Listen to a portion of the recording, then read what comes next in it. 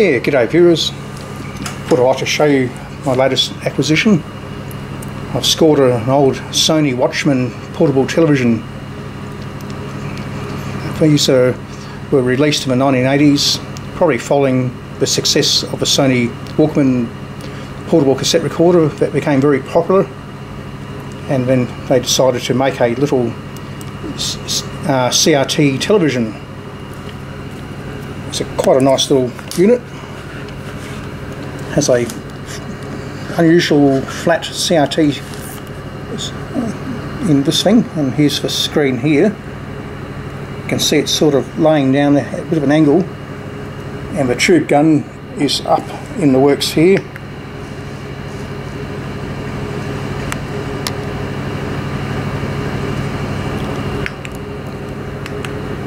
A bit hard to see it.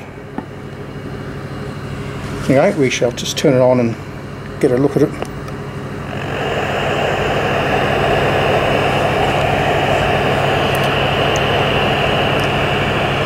These obviously came out before the liquid crystal display panels, so it's a very clever piece of technology. Unfortunately, it won't work as a TV anymore. The digital broadcasts have now come in, and the old UHF, VHF TV channels have now been discontinued. However, it will still take a video input, which I'll do now, and we'll just have a look at it. Righto, now I've got the video signal coming to the unit, and as you can see, it's got the crosshatch displayed.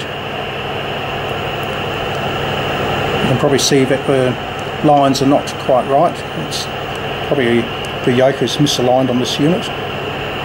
Anyway, I had to do a bodgy to accept a video signal. I had to wire in a couple of wires to the signal generator here, and also push in a plastic plug to override the little interlock switch. Sony uses a specialised plug to carry the video and audio signals, and plus it has a pin to swap over between the video and the television inputs.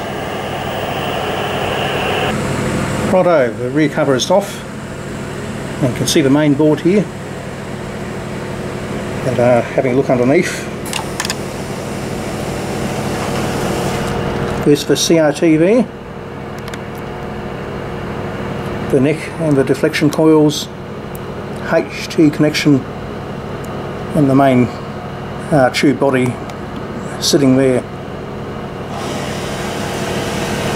Very clever piece of engineering by Sony back then, and like I said before, I think it's the only one I've actually come across. But yeah, great little thing. Yeah, got a few jobs in workshop at the moment. Just got a few steam sterilisers that I've been working on, and get these back out to dental clinics. And here's one that I'm just doing some tests on at the moment.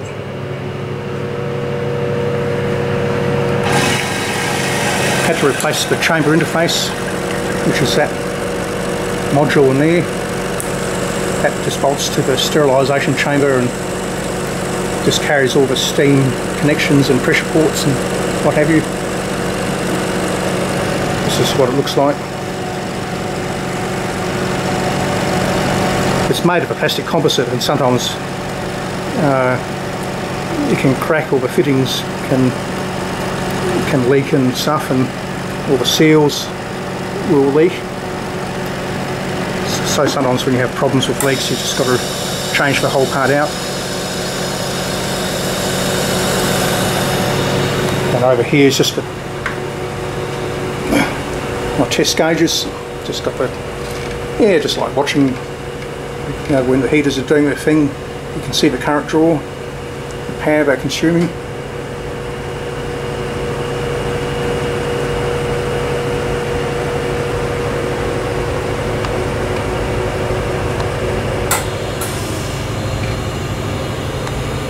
Now the heaters are coming on again.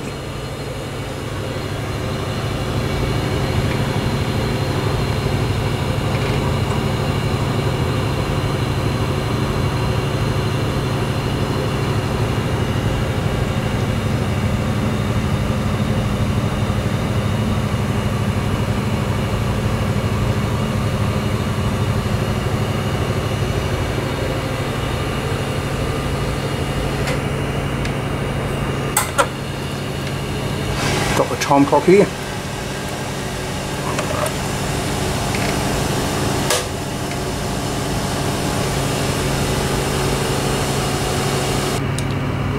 Yeah, here's a little digital clock I made up. I had a bunch of these old numerical indicators, LED type, made in the 1970s, and also had a bunch of CMOS and TTL chips, so I thought I'll throw together a bit of a clock circuit.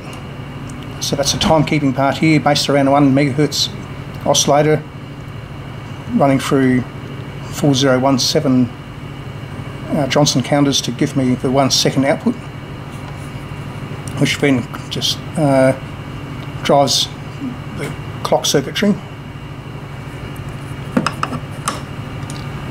And here are the little indicators here, really quite nice. They've got a little chip on board which drives them directly from a binary code input to display the numbers. And I made up a little test board here just to test them out with. Just runs on 5 to 6 volts.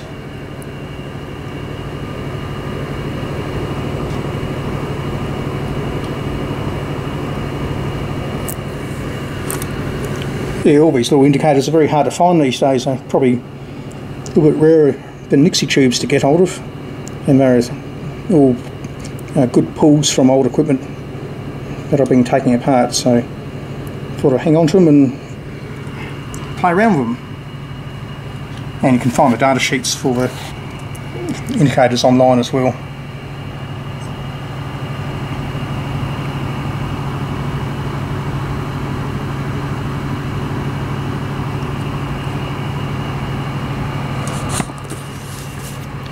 Well, anyway guys, that's it for now, and hope to catch you again soon.